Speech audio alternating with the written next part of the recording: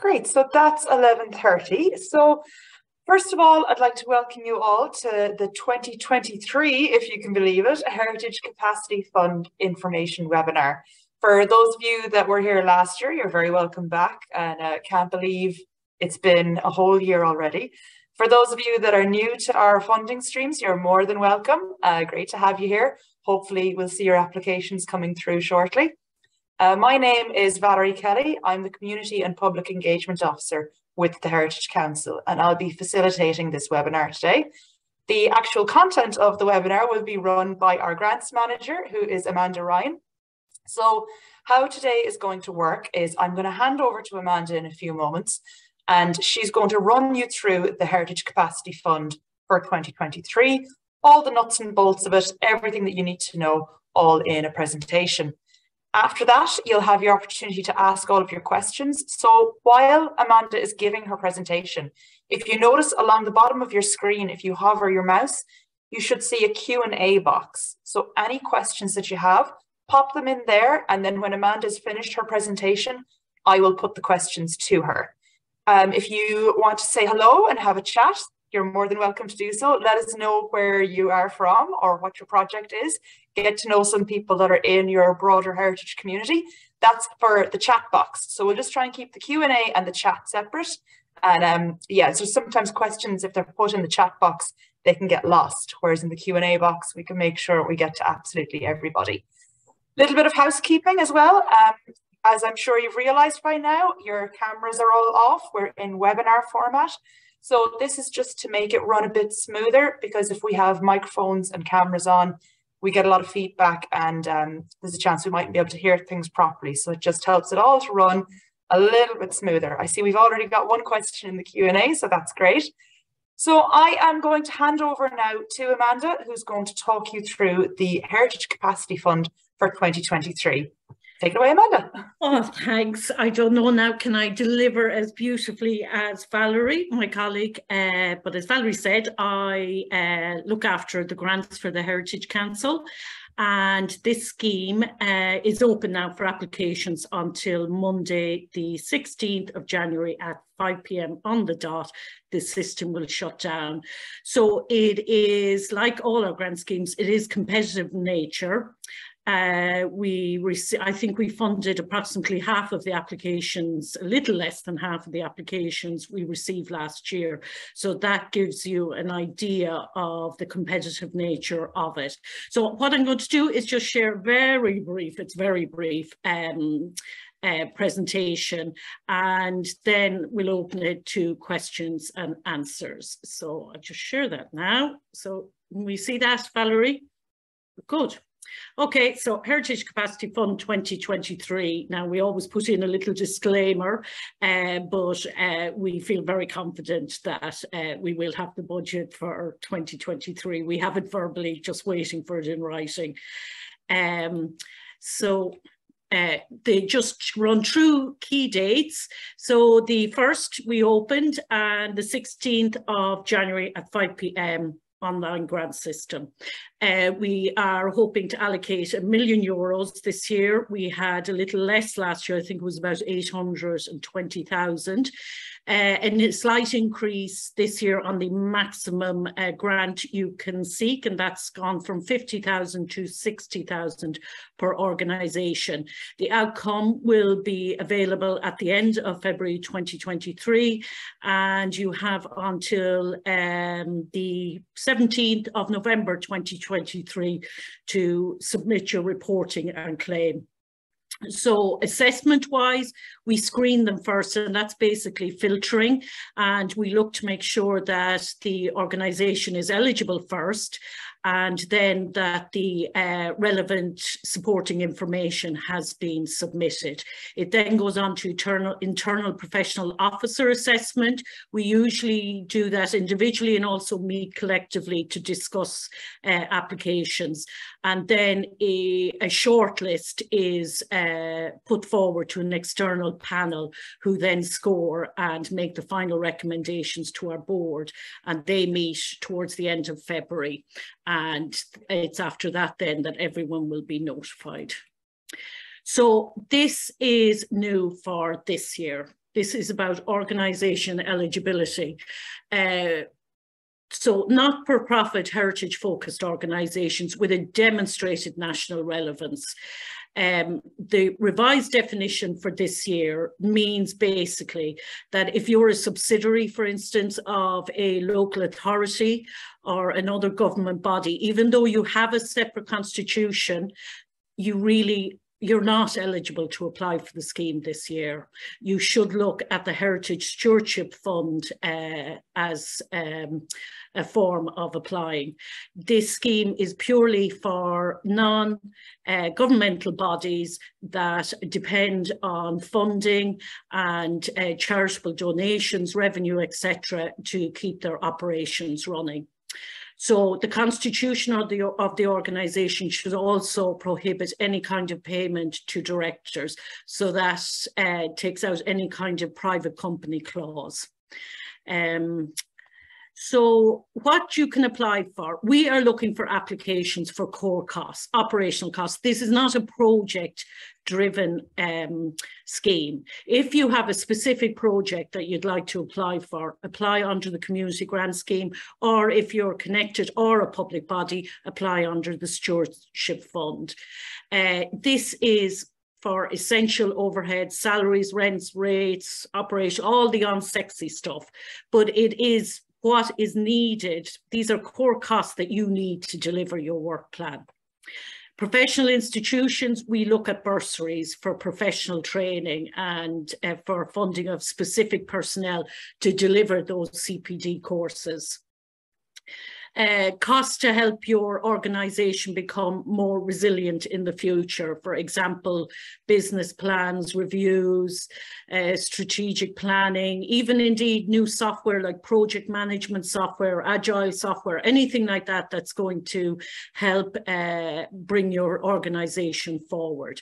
The hiring of new staff, if you're looking to include that in your application, you must provide us with a job description for that person. Making your application can't start. I say it all the time at these info webinars, and that's read the application guidance document. For new people to the scheme, it's template series of questions, so answer those concisely. Use pages 3, gone forward too quickly, apologies for that. Use pages 3 and 4 of the application guidance as a template checklist. These are the list of required documents. This list applies to all applications. So you can't decide, oh, my organisation, we don't need audit. We don't have audited accounts. We don't need to submit those. Yeah, you do. And if you don't have them, then you shouldn't really be applying to this scheme, because this is for organisations that are properly established, have legal bearing, and have full audited or accountant checked accounts. So that list, as I say, applies to everyone. And if, for instance, there's 1 or 2 towards the end of the list, I think it's about letters to confirm other sources of funding. For instance, if your organisation doesn't have other sources of funding, just put a note, upload a note to confirm that. So just don't ignore anything on the list and assume that you don't need it.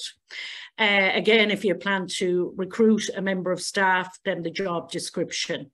The outcomes on page 5, use that as a template to use the headings to demonstrate your proposed outcomes. Demonstrate, there's questions, there's a communication section on the template application form, and that's all about promoting your work and engaging with the public, really important aspect of all the Heritage Council's work, and in particular with the funding we give. And that includes organising an event for National Heritage Week or National Biodiversity Week. Can't stress the power of images. Assessors love them. So please provide photographs. You could have photographs of community events you ran last year, anything like that, the kind of show. Picture speaks 1,000 words. So it's very supportive of your application. And this is important as well. Don't assume that assessors will be familiar with your work. Treat it almost like a job application, you know, put in what's asked, but also if you think something is relevant, include it as well. For instance, if you're a museum, put in pictures of images of your collection or how important certain items are. Again, a lot of times applicants fall down in that they may have a relationship built up with the Heritage Council in terms of funding, but we have new staff coming in and out. We also have different assessors annually. So don't assume that they know how good the work is that you're doing. And just general advice, again, that pages 3 and 4 for the list of supporting documents, must upload them all, or acknowledgement if one or two or more don't apply. Supporting documents, please save them in JPEG or PDF, not Word docs. This happens as well. People upload documents that are not in the JPEG PDF format, and then when we go to open them, they actually don't open for us. Don't put any symbols in your file names, and just clearly label them as per the content. All uploaded files to the system are checked for viruses, so that notice will appear. Don't panic, you can continue to work. You can even submit your application while the virus checks are going on. Start your application as soon as possible, and upload whatever supporting information you have. It has happened lots of times where people, with the best of intentions, at 5 o'clock on the deadline are pressing the submit button and it shuts down. So don't be in that position. And traffic will be very heavy on the final day, so allow for that as well. And any IT issues. So we've a new email address set up for grants@heritagecouncil.ie, and we're going to put together a frequently asked questions document and post that on our website.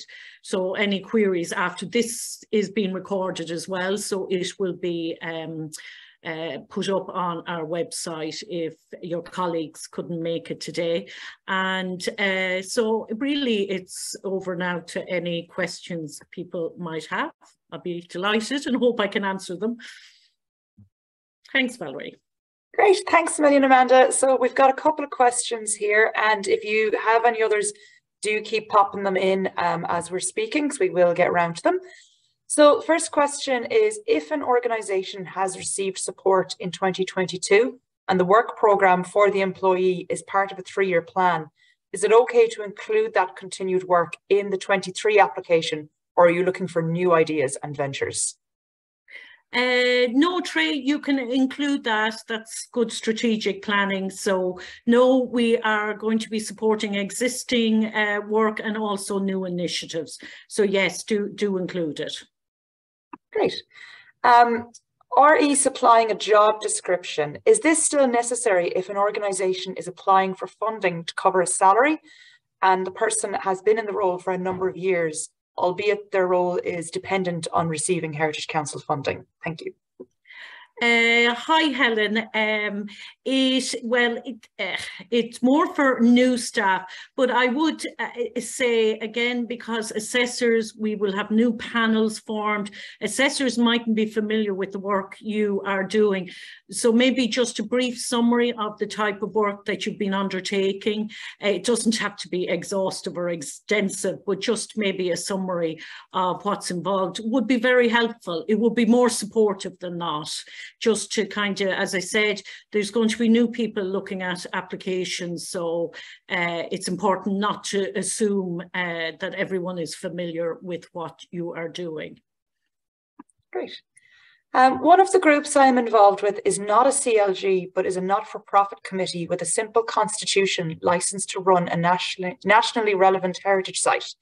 Is there a way to verify if the committee would be eligible to apply before we spend time making the application? Well, I suppose, Sally, I would look at the list of required documents that we have on the application guidelines, pages what did I say, page 3 and 4, one of the things that is important is the accounts or audited accounts or accountant verified. So if you can provide those and your constitution, ideally it would be preferable if you were a CLG, but a not-for-profit, you're still, you still have some legal binding and you have a constitution. So yeah, I would suggest you look at that list, and you can also, we can take specific queries to your organization if you want to email us directly. But it's really the supporting documentation that's required. So if you're able to meet that, I'd say, yeah, absolutely apply. Great. I think this next question will be on a lot of people's minds.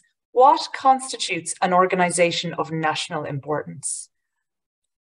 Well, there is definitions in the application guidance. So it's really that you're delivering work that's can be linked directly to national plans like Heritage 2030.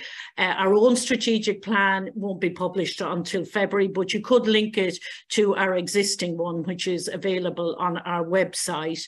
Anything that's of national level.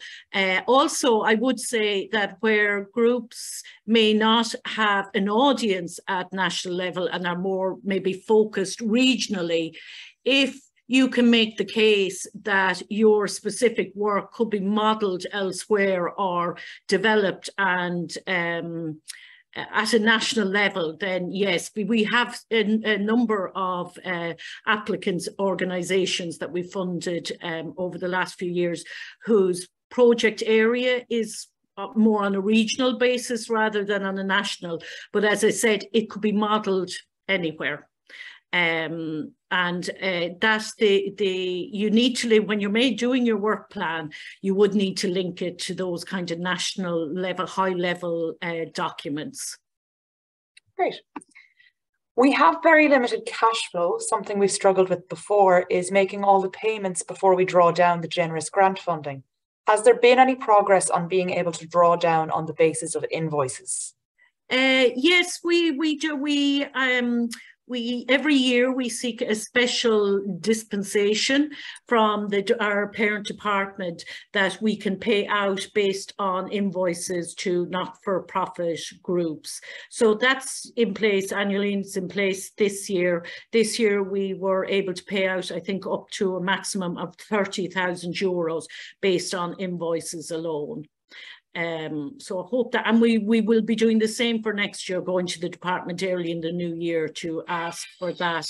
Oh, geez, I apologise, to ask for that special sanction or to pay those based on invoices. Okay.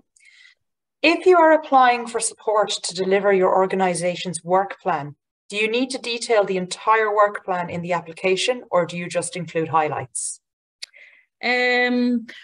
Well, that's a good question. I suppose it would be good to see, like, well, obviously you'd need to give the work plan that is specific to the heritage elements of your work, but mostly people would give us their work plan for the year.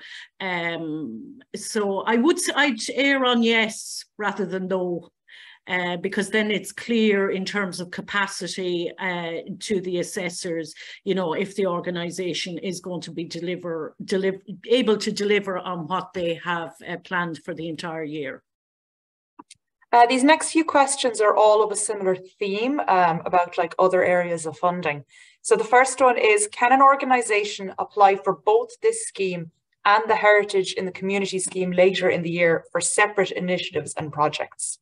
To be frank, we do look at organisations that apply to us under different grant schemes, and they are, like, for instance, Jason, if your organisation was given funding under this scheme and another application came in under community, it would receive a lower priority. Especially now going forward, we are looking to streamline grant schemes better in terms of who can apply, so that there's a fair distribution of funding across multiple organisations. So this scheme specifically is the core cost, but included in that you will be delivering projects.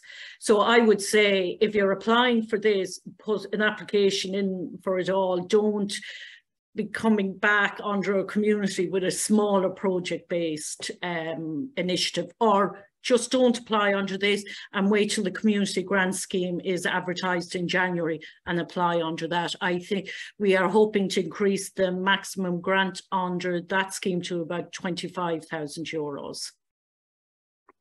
And the next one then is, if you are in receipt of funding from elsewhere, could this affect your chances of a heritage capacity grant? Absolutely not. You actually, as part of the supporting documentations, you do have to list where you are planning to get funding from, what other organisations. And the main thing we'd be looking at would be that there's no threat of double funding. So no organisations that apply to us would have different channels of funding coming from different bodies, public bodies. So no, it doesn't affect your application, but you do need to disclose it. Okay, so moving, there's another similar funding one. So in supporting information, you note in number 7 that a list of other funding sources you intend to apply for in 2023. Is that only in relation to, say, the new position we might be applying to fill, or is this funding applications in general? It's okay. List what other funding you intend to apply for. I would say provide the list, and you can, I mean, a list is, I'm sure that it's not that long, and maybe just in brackets highlight, you know, what that funding is going to be used for. I'm talking one sentence, you know, a few words. It's clear, and as I said, it's better to you know, show this type of information than not. So yeah, as I said, keep it short. You don't, but just, you know, list those organisations. But if it is going to other aspects that doesn't impact on that particular application, like, just state it. Okay, so this next one then is about the completion date. So could you tell me if the requirement for all funded activities to be completed by the November reporting date will still be in place with this year's grants? For example, if a bursary was awarded by the NGO for professional training, that the training would need to be complete before November to be eligible. Is that still the case? Like, we wouldn't be able to, yes, that would, because we can't fund something that hasn't taken place. So if, for instance, if it's a bursary to do an education course that has a different timetable, we can set in, as we have done previously, we set in place where the student reports after the fact. But in terms of maybe an organisation providing funding, you have the power to set those deadlines within our deadlines. But I don't know, does that answer the question? But as I said, if it's a bursary to a student to undertake a course that's delivered over, I know school education calendar year is different, well, that's a separate issue, because that's beyond the control, and we just put in place kind of special conditions, I suppose. Okay. An organisation I'm involved with is a CLG, but they have one director nominated by the county council and another nominated by the local development company. Would this deem them ineligible? One director is nominated. I'm not sure, but I know I'll just explain where the local authority public body comes from, and you can check yourself with your constitution. It's whereby if an organisation is struggling financially, that they are set up in such a way that the local authority will provide funding. So it's kind of like a security blanket, and that's written into the Constitution. So if that's written into your Constitution, then you would be ineligible. But if it's just a case that that it's kind of a representative, I'm not 100% sure, Josephine, to be honest. So I suppose I'm not going to, what I can do is I will find out. We've somebody that is an expert in this area that has been advising us. So I actually might seek her advice on this. But I know where it came from was applications last year were from organisations that were set up as CLGs. They had their separate constitution, but under the fine print of their constitution, if there was financial difficulty, that the local authority would be able to step in, and indeed their staff members were paid by the local authority. So it's really that kind of clause that we're trying to avoid. But I'll bring your query to our expert. Great. And the last question that I have here is, if a group currently have no staff and no office space, apply for salary support for a new employee, but have that employee work within another organisation who administers their salary on behalf of the organisation, I think it should be, can the group use the funding to cover this? Dear, this is, if a group, I have to read this again, sorry Nuala, if a group currently has no staff and no office space, apply for funding to support but have that employee work within another organisation. I'll have to read that again, Nuala, and come back to you. There's I have to get my head around it, to be honest. I'll have to come back to you on it.